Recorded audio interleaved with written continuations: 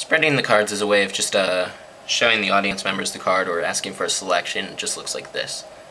All you have to do is first start with a new deck, because older decks the cards will stick together and it'll be more difficult to do.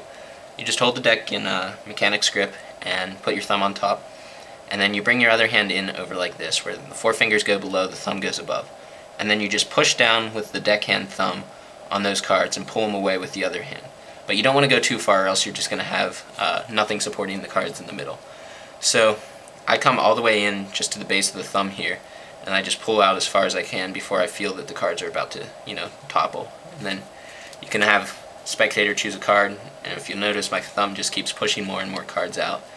And you can kind of gather them in the right hand into a new packet, like this. You can use the fingers to aid in that process. And then that's a spread.